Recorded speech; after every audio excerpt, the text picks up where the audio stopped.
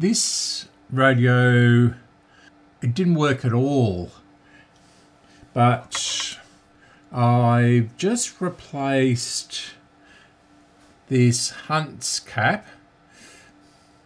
Yeah, we all know how bad Hunt's caps are. And this is a 25, yeah, 25 microfarad.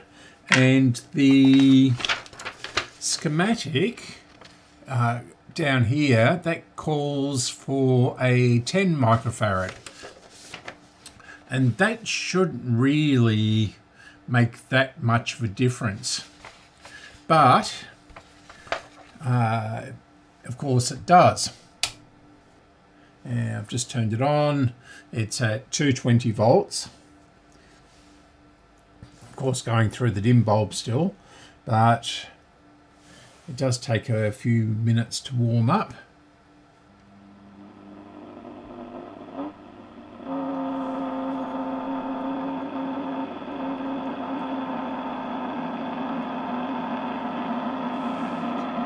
Interesting. It was working 30 seconds ago.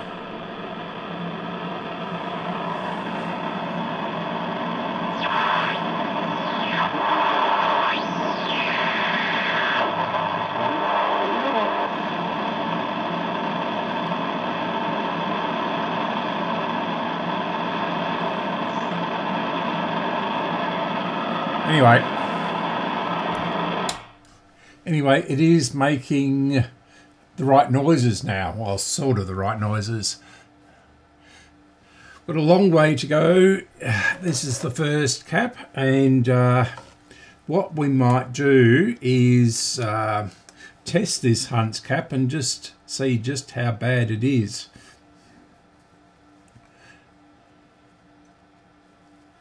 So we've got, remember this is a 25.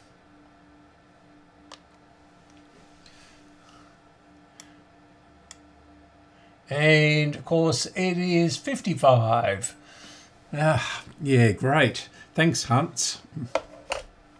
So what I'm going to do is just continue on replacing some of these nasty molded caps. These, I don't know what that one is. It's just absolutely terrible. This has got a great big split down the side of it, as does this one. So they'll be the first to go. Okay, so these caps have been replaced. This one was very, very badly cracked and it just fell apart as I pulled it out. So this, yeah, so that's the end of that one.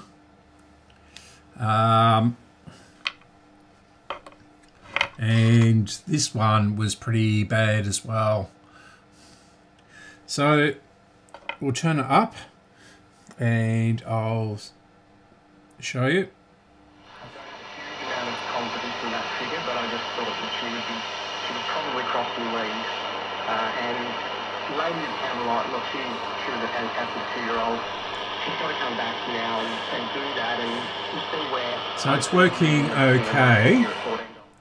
I've discovered another Hunt's cap in here, which is this one up here.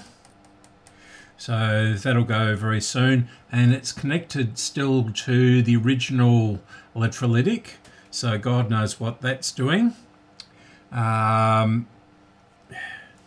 Yeah, and there's this Duke-on one down here, which is probably okay, but I'll replace it anyway as a matter of course. So I've got 1, 2, 3, 4, 5, 6 capacitors to go.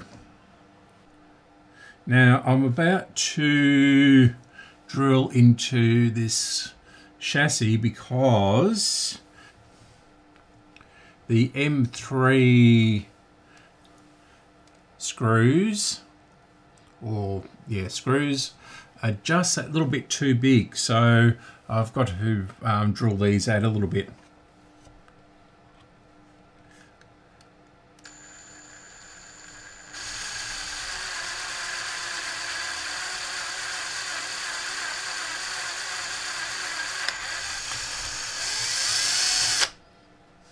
And that's it.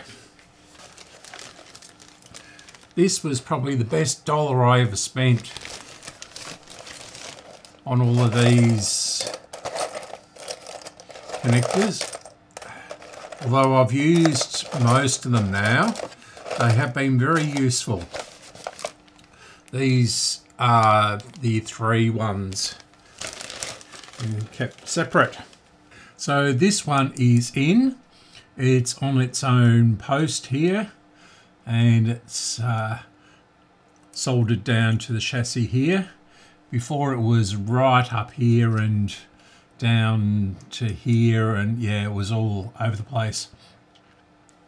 I also found this in the garage in a box. I've forgotten I had this. It is cloth coated wire from quite some time ago, I would think, but it is turning out to be quite useful. It's quite a heavy roll, so yeah, not sure quite how this got into the country or anything like that, but yeah. At heels for it's 18 past 12, Ryan Phelan next. There's always more on Arizona Extra 2. Okay, so it's working and it's sounding pretty good without an earth. So it's got that usual hum through this system, this power system we've got here. I don't know why still. Yeah, I have to check the voltages on the valves. I don't know what condition the valves are in. Some of them are looking pretty sad.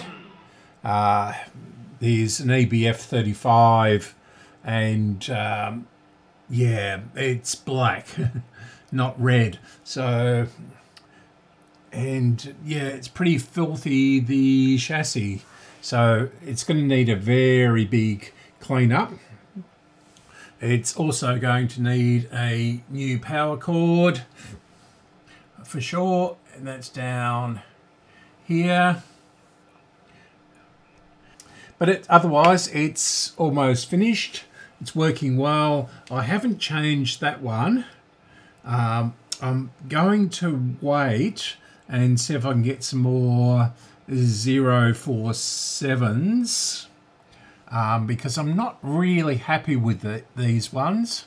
They are working, but they're as I say, they're only rated 100 volts, whereas the other ones are rated at 630, and I'm not sure that that's really good enough. And that's probably bringing in some distortion and things like that as well. So on with the cabinet and the power cord. And some lunch.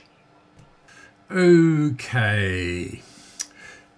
This radio was working for an hour. It was all complete, etc., etc. And then it started to crackle and fizz as I was working the laundry, and I could just hear it. And I ran to the workshop here. And yeah, I got to the door and it just went dead. So it turns out that the choke has died. I'm pretty sure it has. It's open circuit. So that's the end of this one until I can get another choke. So thanks for watching. Thanks for subscribing. Thanks for liking. Thanks for not liking. And I'll speak to you in another video coming up very soon.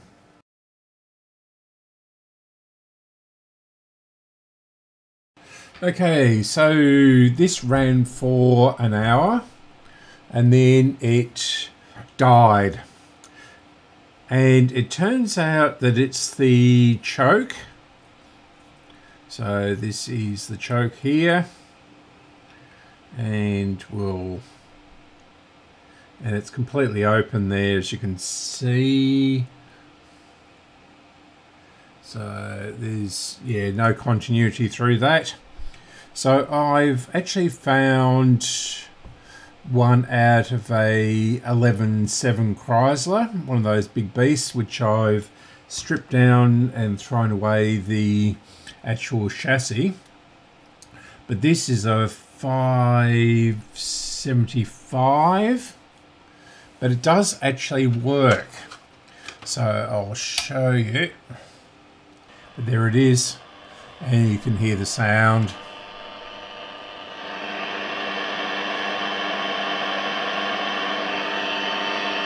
So